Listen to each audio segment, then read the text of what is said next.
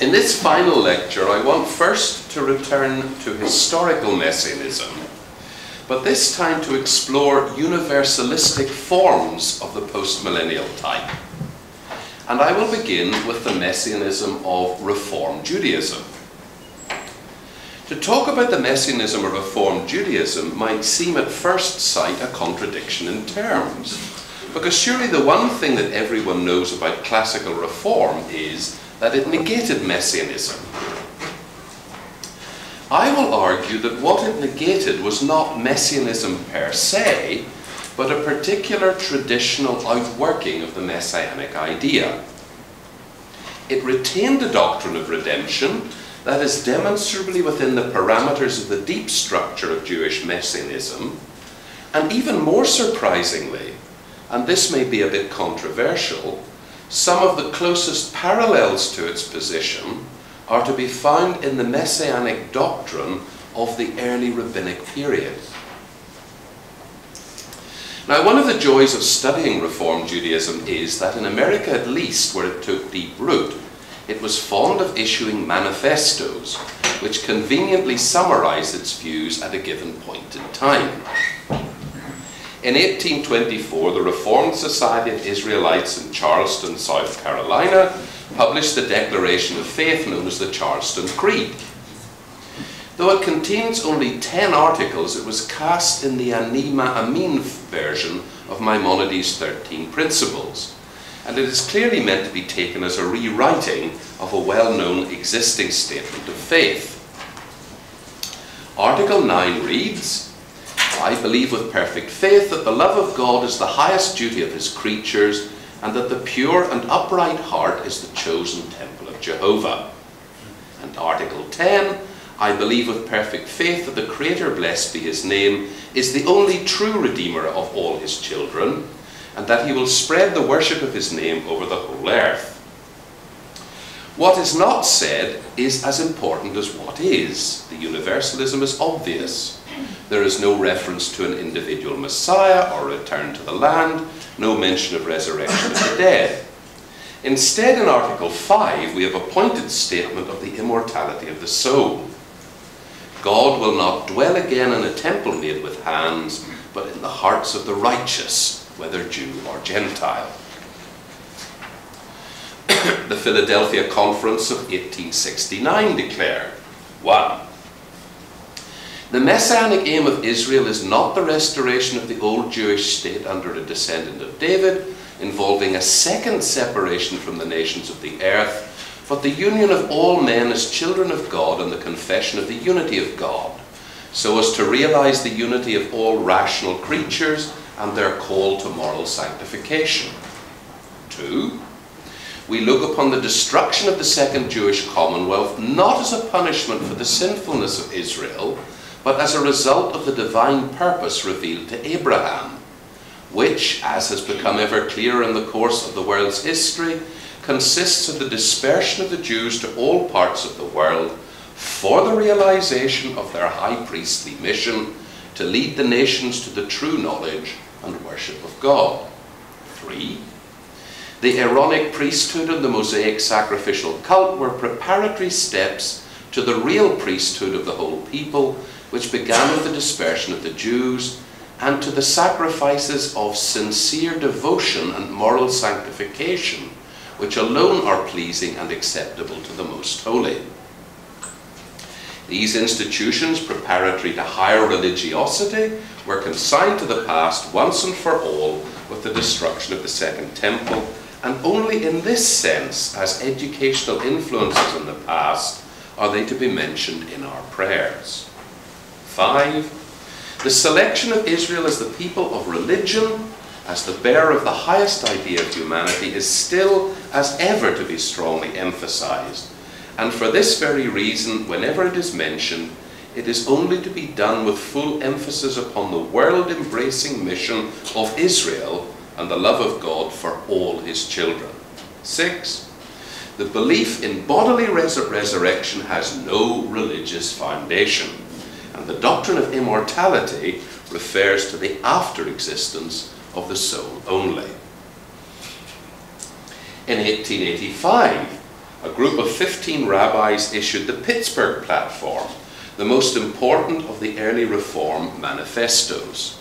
In this we read, fifth, we recognize in the modern era of universal culture of heart and intellect the approach of the realization of Israel's great messianic hope for the establishment of the kingdom of truth, justice, and peace among men. We consider ourselves no longer a nation but a religious community, and therefore expect neither a return to Palestine, nor a sacrificial worship under the administration of the sons of Aaron, nor the restoration of any of the laws concerning the Jewish state.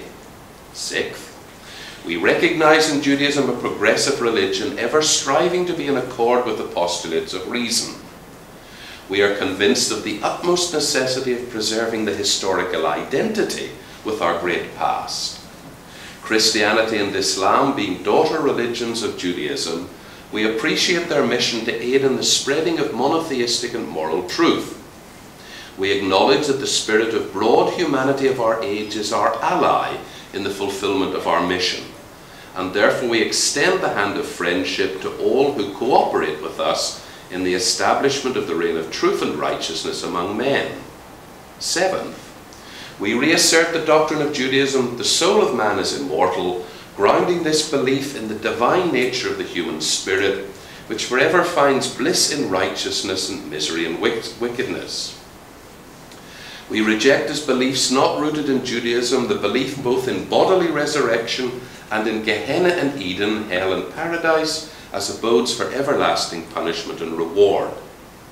Eighth, in full accordance with the spirit of Mosaic legislation which strives to regulate the relation between rich and poor, we deem it our duty to participate in the great task of modern times, to solve on the basis of justice and righteousness the problems presented by the contrasts and evils of the present organization of society.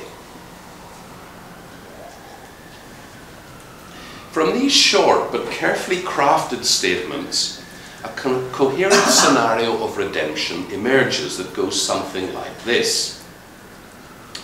Redemption will come when humanity, acknowledging the one true God, unites in brotherhood to establish the universal reign of truth, justice, and peace on earth. That day will come. There is a historical inevitability about it. The moral and intellectual progress society has already made shows that it is on its way. When that kingdom finally arrives, the Jewish people will merge with humanity at large. But till then they must preserve their particularity, because they have under God a leading role to play, both individually and collectively, in bringing in the kingdom, in spreading the truth and in fighting injustice and wrong. That role is a priestly role towards the rest of humanity, to keep pure and mediate the knowledge of the one true God, and to lead all humanity to his worship. Still more, it is a messianic role. There will be no individual Messiah, rather the Jewish people as a whole will play the part of special agent of redemption. They are obliged to be active and to cooperate with anyone, Christian, Muslim, people of goodwill everywhere, who is working towards the same goal. Their mission is helped, not hindered, by their providential dispersion throughout the world, and to seek to reverse this, to gather the people back into the Holy Land and form them once more into an independent state like other states, to make a second separation between them and the nations of the world, would be to put the clock back and negate Israel's historic destiny. The national past of the Jewish people, along with the temple worship that went with it, was a phase in their preparation for their universal mission, but that phase has been forever transcended. The kingdom of peace, justice, and universal brotherhood should not be conceived of in too utopian terms. The dead will not be raised to take part in it. During the Messianic kingdom, people will still die when they have completed their natural span of life, but their souls will live on with God, though not in hell or paradise, as tradition teaches. This is the ultimate condition to which all humanity will come, to live in eternity as disembodied souls with God.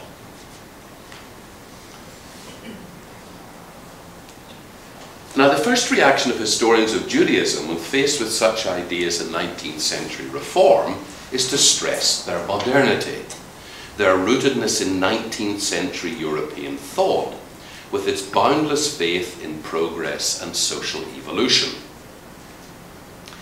It would be pointless to deny this influence, but what I hope should by now be clear is that these ideas are equally rooted in Jewish tradition and are a valid expression of the Messianic idea. To repeat, the Reformers were not rejecting Messianism per se, but only a premillennial and particularistic version of historical Messianism. What they substituted was a form of post-millennial universalism. The parallels with the 19th century liberal idea of progress cannot be used to negate the basic Jewishness of this point of view, because that idea itself was heavily influenced by Christian postmillennialism and by the vision of the just society set forth by the prophets of ancient Israel. So if the Reformers were taking anything from liberalism and socialism, they were arguably simply claiming back what Judaism had given on loan in the first place. There are also, you will note, and this came up I think in discussion yesterday, some interesting and unexpected parallels between the Reform view and that of the Lubavitcher Rebbe, which we briefly considered in the last lecture. There are, of course, differences, but note the agreement on one significant point, namely that an important role in bringing in the kingdom will be played by a multiplicity of human agents actively spreading the truth. The wars of the Lord are a battle for hearts and minds. This parallelism arises, I would suggest, for a very simple reason. Both messianic scenarios are post-millennial. This is not so surprising in the case of 19th century reform, but it is deeply puzzling, and this is what came up I think before, in the case of Chabad. Chabad had passed through the Shoah. Its sixth Rebbe had barely escaped with his life, and he had seen the Shoah in terms of the birth pangs of the Messiah. That, one would have thought, would have turned Chabad Messianism decisively in a catastrophic premillennial direction. Under the seventh Rebbe, however, this does not seem to have happened. It took an unexpected postmillennial turn. There would seem to be some truth in the suggestion that Chabad Messianism of the 1990s should be seen as a messianism of prosperity and success, rather than of persecution and failure. It is probably no accident that it arose like the reform scenarios we have just considered in America. That reform was still within the parameters of the messianic idea was masked by the fact that it was so obviously and emphatically rejecting the messianism of the Amidah. It illustrates a phenomenon which appears from time to time in the history of Jewish messianism, where a prevalent form of messianism is radically rewritten or modified. It is easy when this happens to assume that messianism is being suppressed, and miss the fact that actually it is simply one form of messianism being substituted for another. Since there is clearly a chronology involved in such a development, in that one form is very consciously replacing another, one can also miss the fact that the later form of messianism may well have much earlier roots, and is not such a radical new development as might at first sight appear. Borrowing a term from Scholem, though not using it in quite the same way, I am minded to call these deliberate rewritings of earlier messianisms neutralizations. Reform postmillennial universalism was a neutralization of the premillennial particularism of the Amidah, and it was not in essence, an invention of reform. The Amidah was an old and exceedingly venerable part of the liturgy, and many Reformed Jews were loath simply to throw it out. but its messianism posed massive problems for them. And it is fascinating to trace how they try to modify it in successive editions of their prayer books. It's a wonderful thing to do this. I spend a happy time trying to read all these different Reformed prayer books, Ruth, and seeing what they did with the Amidah. For example, Isaac Mayer Wise, one of the great leading American reformers of the 19th century, posed as an alternative to the traditional wording of Benediction 10, Kibbutz Galuyot, the ingathering of the exiles. I quote, "Let resound the great trumpet for the liberty of all nations. Lift up the banner to unite them in the covenant of peace, and bring them nigh unto thee to worship thee in truth." Very fine benediction. The Gates of Prayer, another Reformed prayer book, has "Sound the great horn to proclaim freedom. Inspire us to strive for the liberation of the oppressed, and let the song of liberty be heard in the four corners of the earth." This rewriting of the Amidah is not, by the way, confined to Reformed prayer books. One can find it happening with increasing frequency in Orthodox prayer books in Israel. For example, the Benediction 7, Geulah,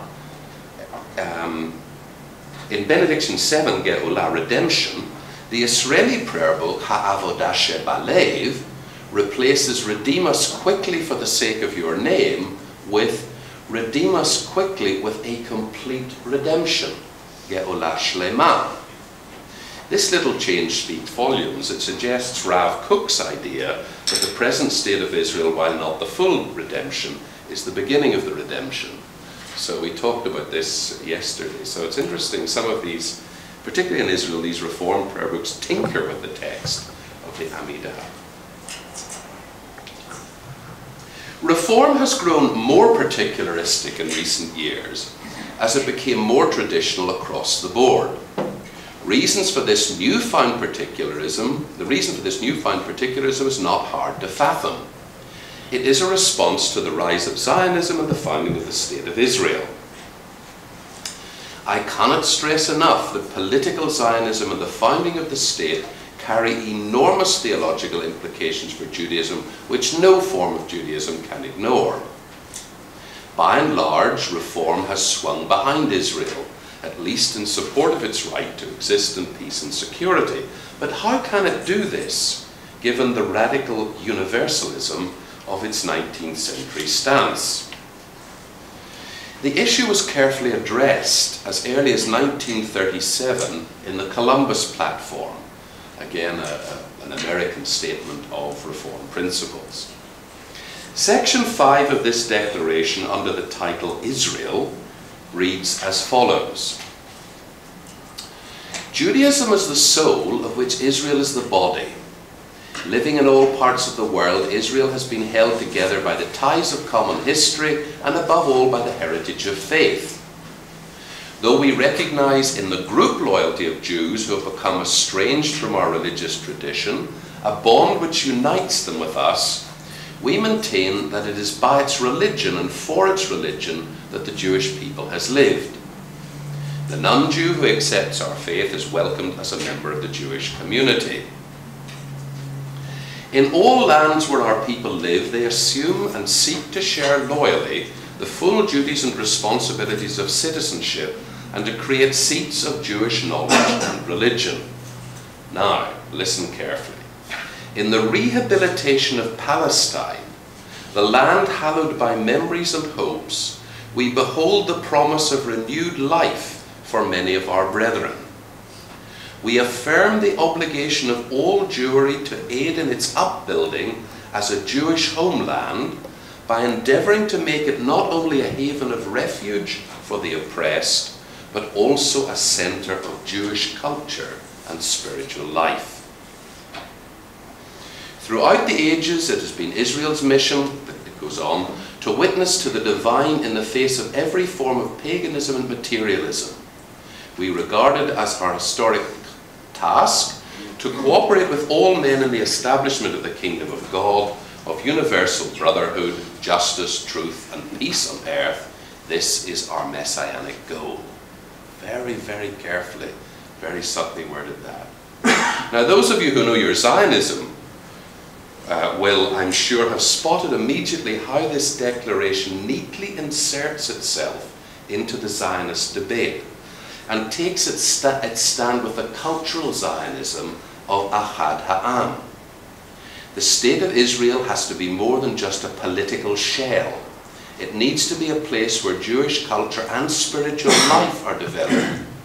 In other words, a place where precisely those values are fostered, which reform is working to disseminate universally among humankind.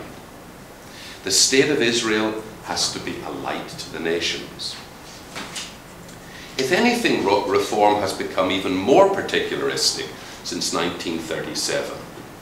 Reform thinkers are perfectly comfortable with this shift because it fits in with their theological hermeneutics.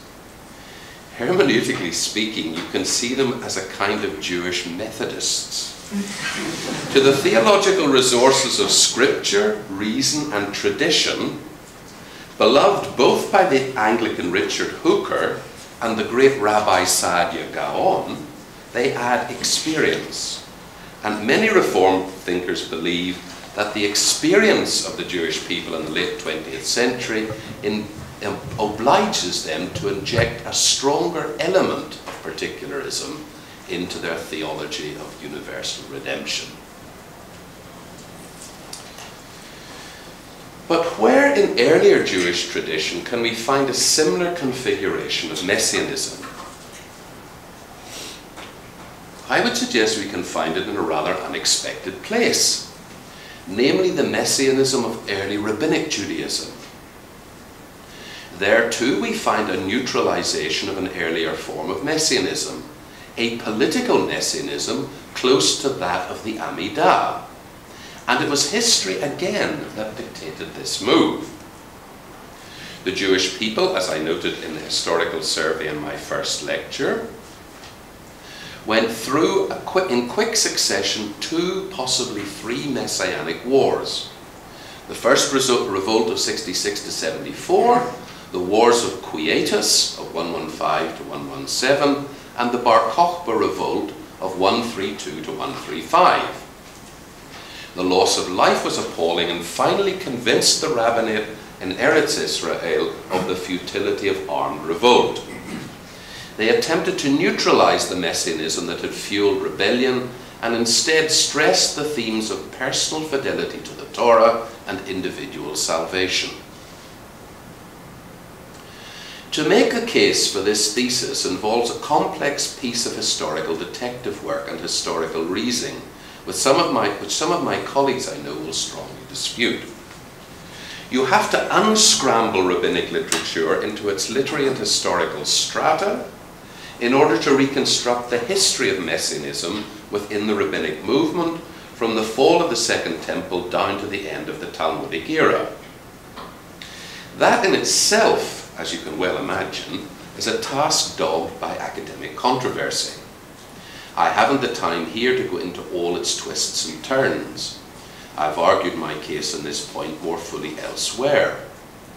Suffice to say here that if you look at the Tannaitic and early Amoraic layers of rabbinic literature, that's 2nd century CE down to the end really of the 3rd century, or towards the end of the 3rd century CE, so from about 100 to, from about 100 to about 280, the Tannaitic and early Amoraic layers of rabbinic literature. Then there is a conspicuous absence in those layers of any of the elements of historical nationalist messianism. This fact has long been noted by scholars, though they have disagreed as to what it means. This absence is all the more striking given that political messianism was part of the heritage of the rabbinic movement. Rabbinism, like Christianity, was an heir of the apocalyptic movement of late Second Temple Judaism. There are motifs of apocalyptic messianism scattered here and there in the Tannaitic and early Amoraic traditions, but they are lying around, to borrow Jacob Neusner's vivid simile, like rubble from a building that has been demolished. Now, some argued that this absence of messianism is hardly surprising. The rabbis were focused on other matters. There was little occasion for it to arise. There's some force in this argument, but then how do you explain the upsurge of political messianism in later Amoraic strata when the rabbis are addressing the same broad agenda? Some would argue that it is wrong to treat the Mishnah, the Tosefta, the early Midrashim, and the early Amoraic traditions in isolation. They are not meant to give a complete rabbinic worldview. We have also to factor in the broader religious life of the scholars, and that surely involved prayer and festivals. We know the Amidah was around already in the Tannitic period, and it's surely hard to imagine a commemoration of the 9th of Av or even of Pesach without some element of messianism coming in. Again, there is some force in this point, but not perhaps as much as its advocates often suppose. First, there is, as I suggested earlier, no reason to see the Amidah as in origin a rabbinic prayer, though, as we saw, the rabbis may have tried to modify it for their own ends. They were an elite whose primary activity was the study of Torah. Prayer came second, and out of respect for the antiquity of the Amidah and popular sentiment towards it, they may have been prepared to tolerate it while not necessarily agreeing with all it said. The same approach might well have applied to the festivals. They certainly opposed the overzealous observance of the 9th of Av. This was probably not the first time, and it certainly would not be the last, that a religious elite behaved with indulgence towards the foibles of the masses while privately disapproving of them. And when all is said and done, we can't be sure what form the messianic benedictions of the Amidah would have taken in the late 1st and 2nd centuries CE. As I noted earlier, their wording was not fixed, and this would undoubtedly have given scope to modifying their nationalism. Take the reference to the resurrection of the dead in Benediction 2. This appears to tie in with the reference to the resurrection of the dead in Mishnah Sanhedrin 10:1. This famous Mishnah reads, "All Israel has a share in the world to come, for it is written, your people shall all be righteous, they shall inherit the land forever, the branch of my planting, the work of my hands, that I may be glorified. And these are they who have no share in the world to come, he who says that there is no resurrection of the dead prescribed in Torah, and he who says that the Torah is not from heaven, and an Epicurean." Now, we must be careful here not to fall into an illegitimate totality transfer. That is to say, we should not simply assume that the reference to the resurrection of the dead here brings with it all the other events with which it is associated, for example, in Sadia's scenario of the end. It doesn't have to. It is possible for it to stand alone in an amillennial schema, linked only to the idea of the last judgment and reward and punishment in the world to come. This is the context in which it appears in Daniel. And it should be noted that it appears to be how this Mishnah passage is understood in the corresponding passage in Tosefta, Sanhedrin 13, 4-5. What you've got to understand is the Mishnah, there's two of these parallel law codes, the Mishnah and the Tosefta. It's a big debate which comes first, but I hold to the view that in general the Mishnah is earlier and the Tosefta is later, as its title suggests, traditional title suggests. So corresponding to Mishnah Sanhedrin 10:1 is Mishnah Sanhedrin 13, 4-5. But when you read one against the other, assuming that the Tosefta had the Mishnah in front of it, its reading of Mishnah Sanhedrin 10:1 is absolutely astonishing. There, astonishingly, the world to come is not even taken as the eternal state beyond the days of the Messiah, but the post-mortem state, when the soul is judged and given its eternal reward. This position is at best marginally amillennial. I'll return to this a little later.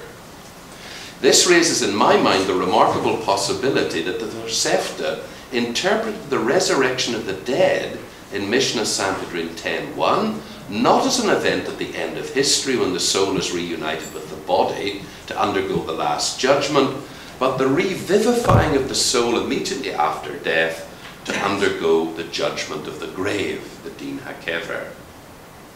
On the Tosefta's view then, what the Mishnah is attacking are those who deny that there will be a rebalancing of the scales of justice after death.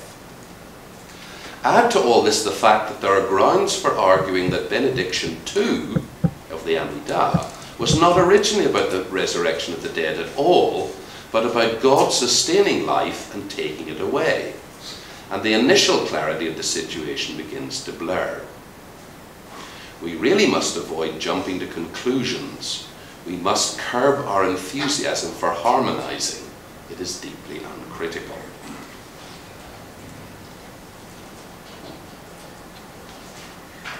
My argument thus far has been negative.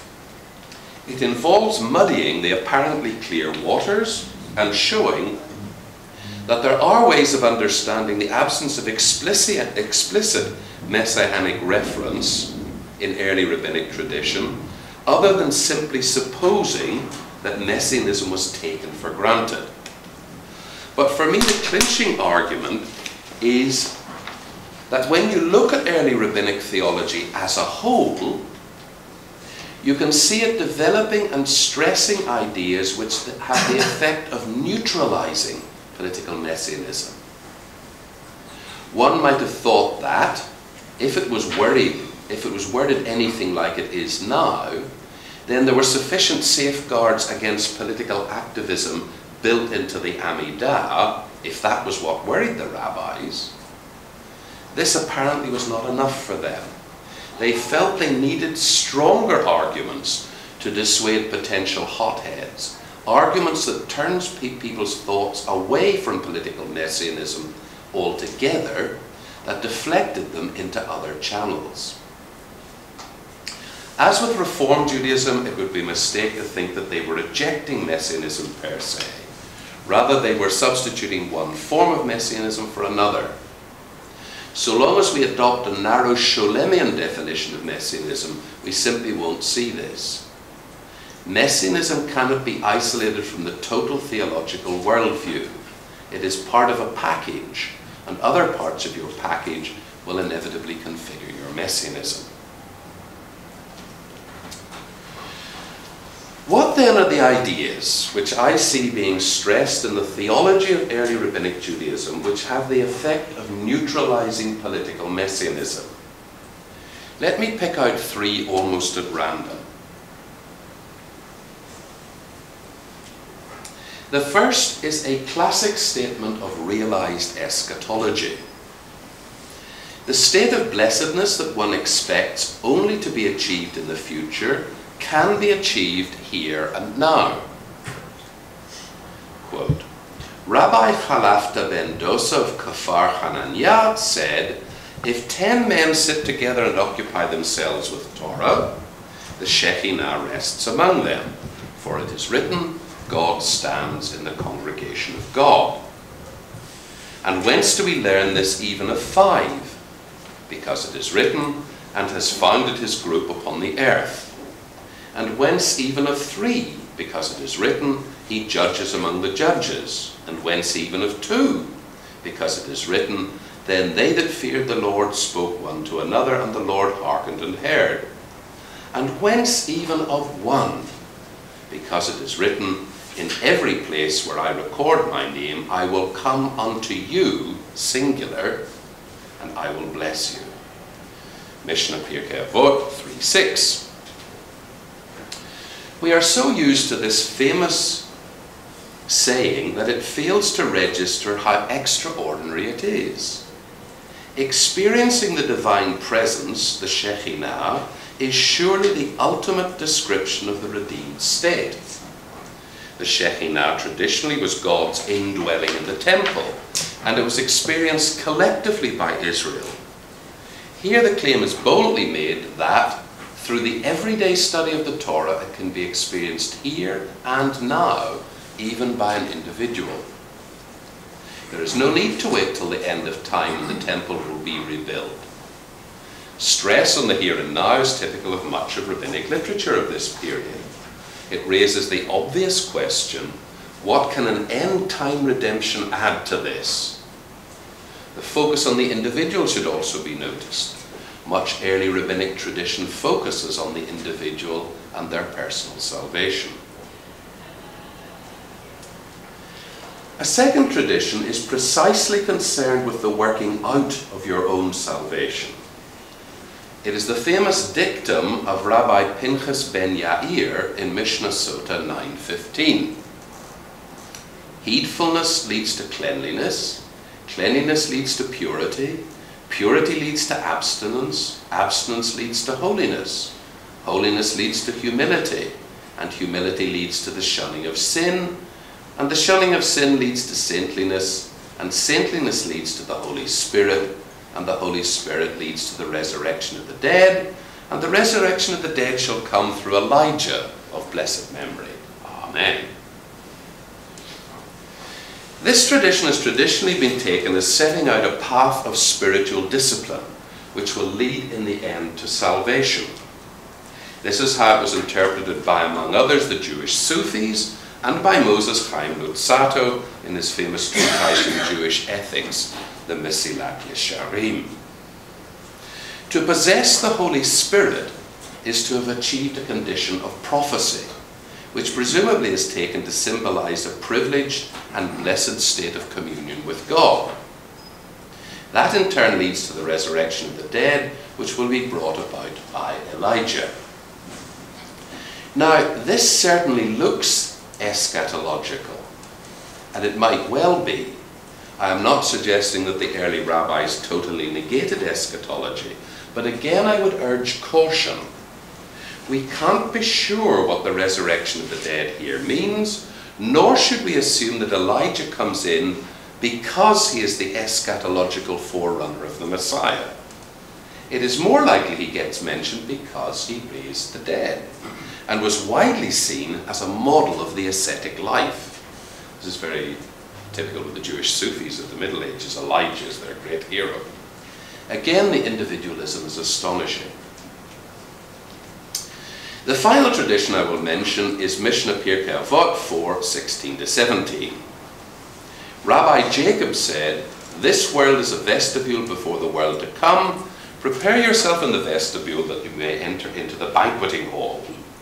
He used to say, "Better is 1 hour of repentance in this world than the whole life of the world to come, and better is 1 hour of bliss in the world to come than the whole of life in this world." There is a notable stress in early rabbinic tradition on the concept of the world to come, not in the sense of the days of the Messiah, nor of the eternity that lies beyond them, but of the post-mortem state of the soul. The righteous soul, if it has prepared itself in this life well, will experience bliss, pictured under the image of a banquet, the Jewish equivalent of the Christian beatific vision. Again, one is left asking, what can the days of the Messiah possibly add to this? If eschatology is implied, and I'm not denying that it might be, then surely it has got to be post-millennial. The kingdom will be brought in by each person working out his or her own salvation. There doesn't seem to be much scope here for an individual Messiah of whatever stripe.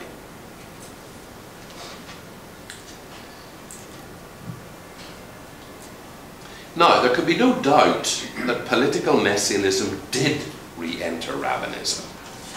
It had never been lost in non-rabbinic tradition within the rabbinic milieu. It had continued in the Amidah and possibly also in synagogue piyutim, synagogue poetry.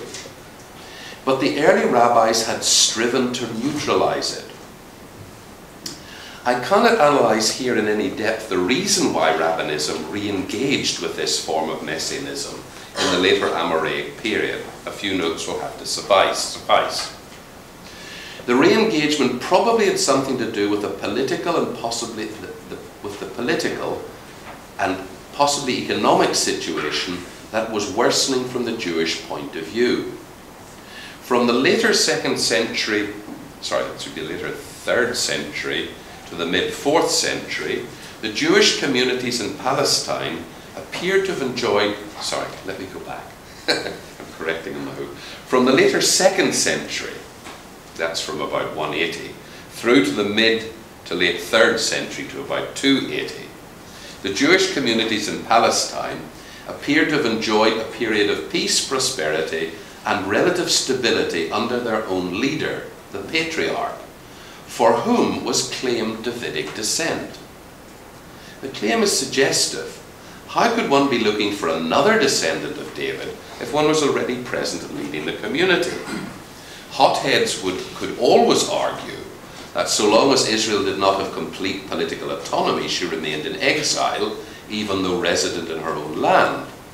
But sensible people would be inclined to agree that this was just about as good as it was likely to get. In the 4th century, however, the condition of the Jewish communities in Eretz Israel worsened dramatically. Not the least of their troubles was the fact that the empire went over to heresy, and heretics, led by Constantine's mother, began aggressively to appropriate the Holy Land as Christian holy space. But conditions in Palestine can't be the whole story, because some of the earliest and most substantial Messianic material in rabbinic literature is found in Babylonian layers of the Babylonian Talmud, particularly in Bavli Sanhedrin. When this Messianic material begins to appear, it is of a decidedly premillennial complexion, suggesting it may have arisen out of crisis. The influence of the Amidah on it is very clear and very striking. But though they re-engage with political messianism, the rabbis were still implacably set against political activism. Indeed, they attempted to turn the messianic yearnings to their own ends by maintaining that the only legitimate way to bring the Messiah was through repentance and the study of Torah. I began my lectures on an abstract level with a preliminary attempt at defining the messianic idea in Judaism. We then immersed ourselves in some messy and complicated detail by considering some concrete messianisms which represented in a fairly pure form 3 types: the historical nationalist, the mystical, and the historical universalist. I would like to round off my analysis by returning to the general level again and presenting a more comprehensive taxonomy of Jewish messianisms. And here we have a handout. So I did not pass this out earlier because you've spent all your time fiddling with it.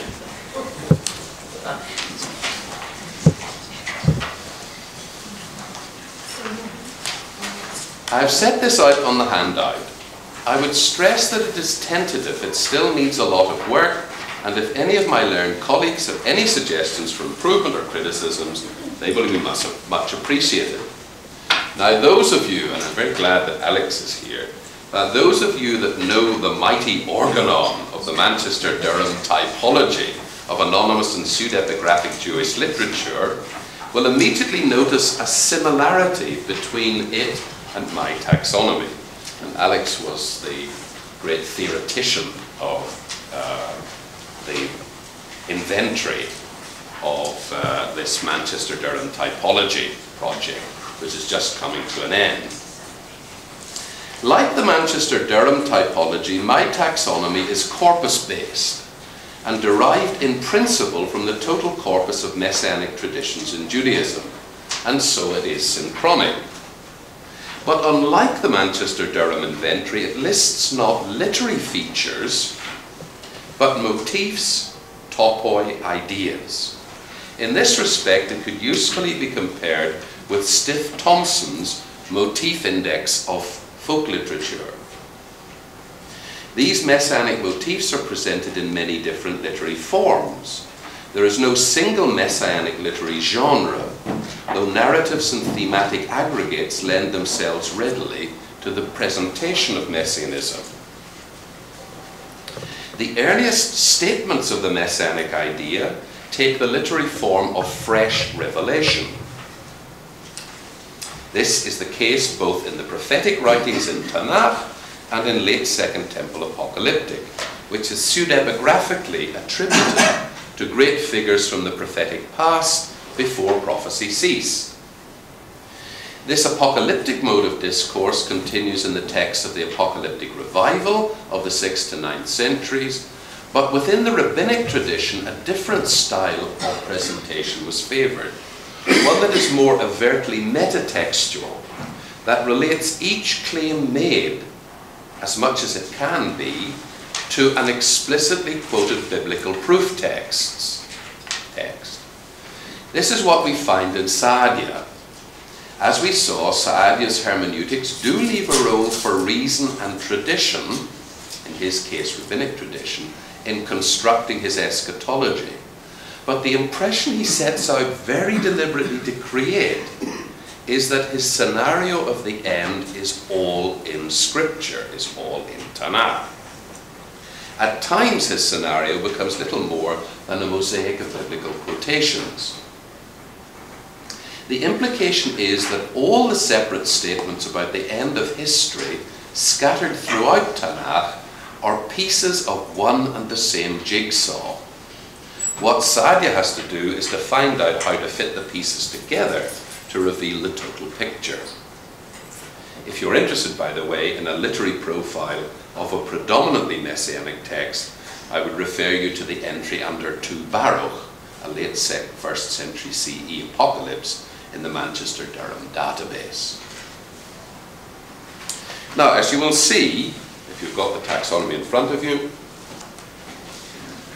it is based on a distinction between the messianic idea, by which I mean the deep structure of Jewish messianism defined by 4 cardinal and interlocking theological propositions, and messianisms, which are the outworking in concrete scenarios of the different possibilities inherent in the messianic idea. Messianisms can be profiled, classified and compared on a grid defined by time, scene, agency and scope. And I distinguish 3 ideal types: the premillennial, the postmillennial and the amillennial. I have indicated the inventory points which classically define these types. There are other inventory points which are compatible with these basic ideal profiles, though not essential to them. Some inventory points are mutually exclusive and contradictory, and a messianism, if it wants to be coherent, and by no means all do, should not tick both. Other inventory points, while not formally contradictory, stand in strong tension with each other, and if both are ticked, then problems of coherence can arise. Actual messianisms often include elements from more than one of the ideal types, usually because their framers are trying to harmonize diverse messianic traditions which they have received. When the profiles are heavily mixed, I call them hybrid. Hybrid messianisms can be highly creative, as their framers struggle to find ways of overcoming the contradictions and tensions within their inherited traditions. And the more powerful the tensions, the more creative they have to be. The ideal types function like a scalpel to help us delicately to separate what may look at first sight indistinguishable points of view and to discover nuances which might otherwise get overlooked. Take, for example, the problem of immanence v. non-immanence, profile points 1.4 and 1.5. I see 1.4 immanence as fundamental to premillennialism, and have listed it as part of the ideal profile. Non-immanence 1.5 is common in postmillennialism, but I have not put 1.5 into the ideal profile of this type Because there will come a time in every post-millennial scenario when the end is imminent, and it will be perceived to be so. It will come when all the conditions that must be fulfilled before the kingdom arrives have been deemed to be fulfilled or almost fulfilled. We saw that there was a powerful sense of imminence in the post-millennialism of the Lubavitcher Rebbe, and a similar though less intense feeling pervades the post-millennialism of 19th century reform. Recall the wording of the Pittsburgh Platform. We recognize in the modern era of universal culture of heart and intellect the approach of the realization of Israel's great messianic hope for the establishment of the kingdom of truth, justice, and peace among men. The fact is that both pre- and post-millennialism recognize signs of the end, but they're very different signs.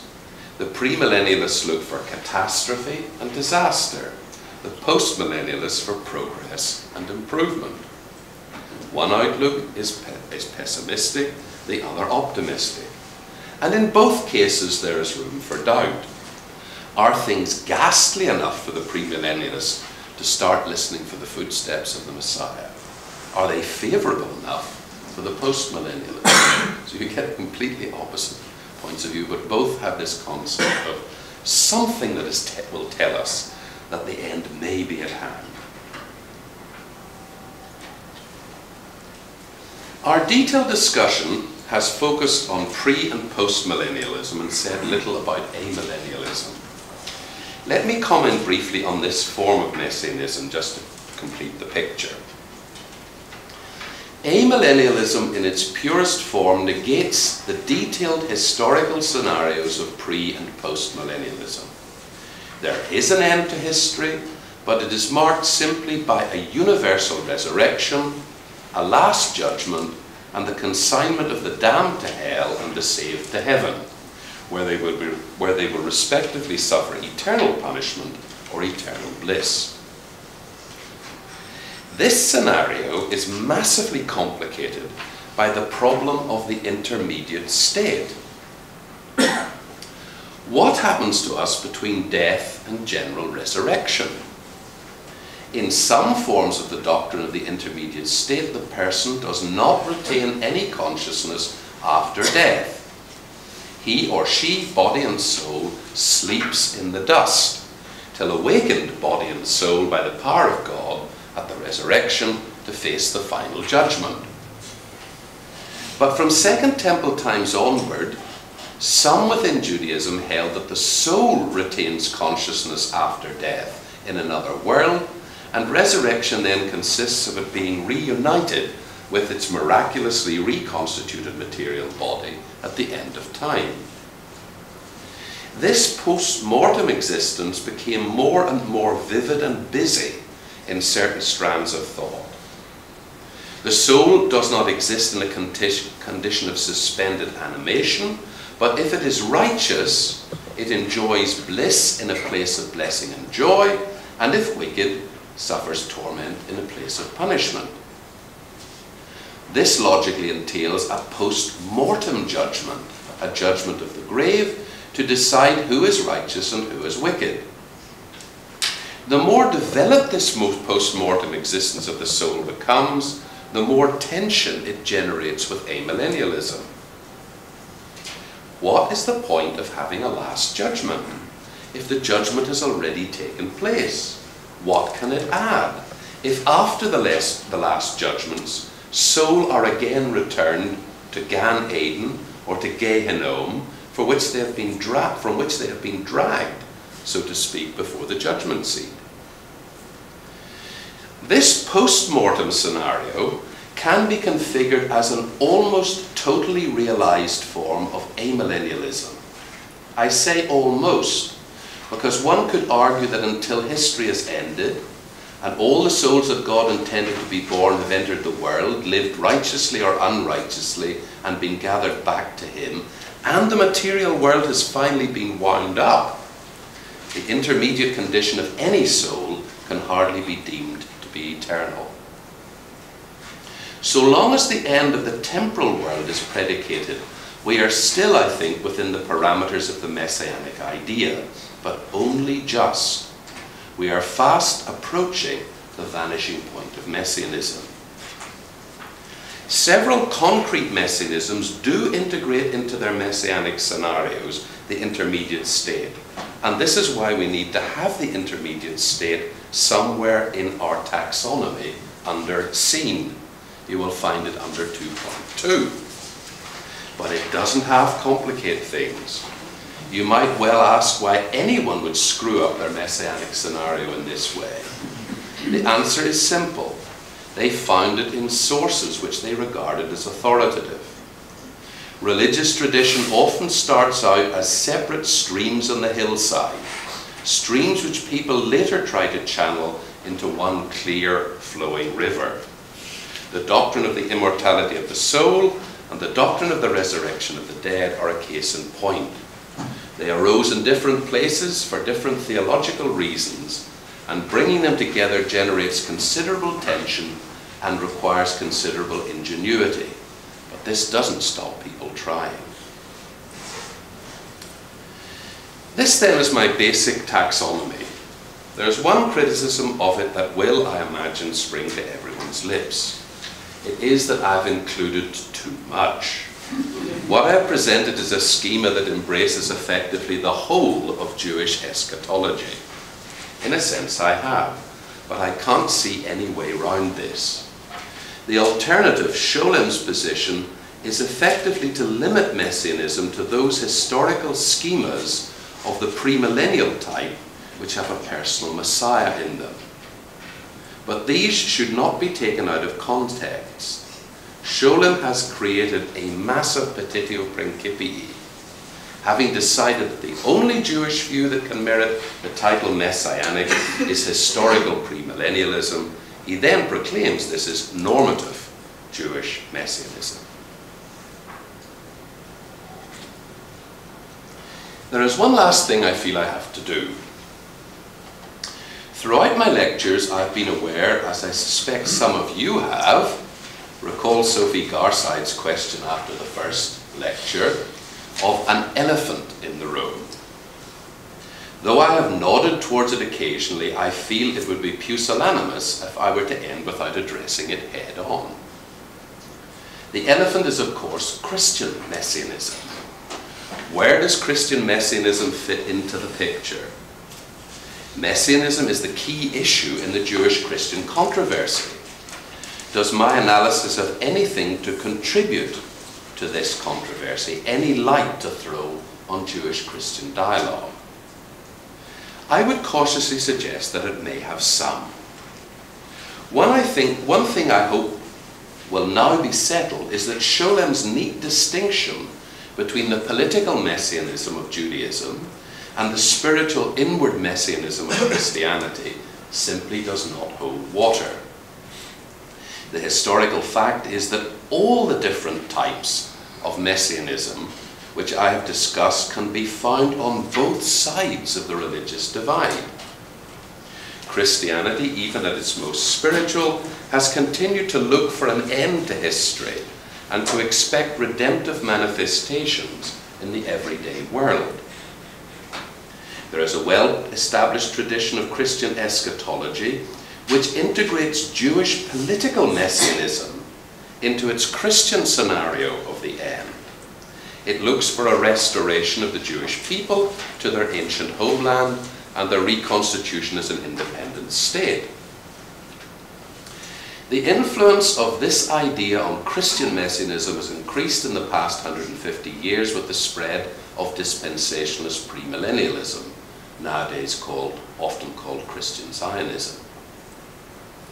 One possible implication of the fact that the full range of the taxonomy of messianism is manifest within both traditions is that it becomes more difficult for either side to delegitimize the other's messianism as in principle inauthentic, because the form of messianism that is being delegitimized will be found on one's own side of the fence as well.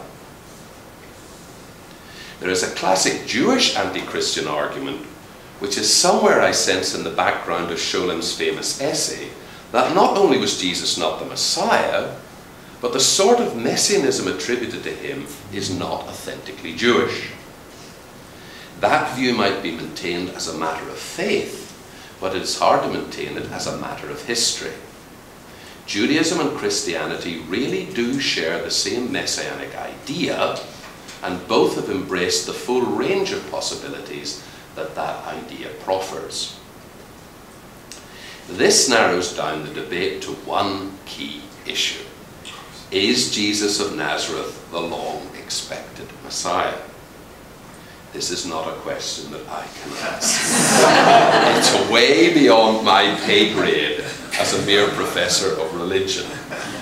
It cannot, of course, be answered in objective academic terms. In the last analysis, it is a matter of faith.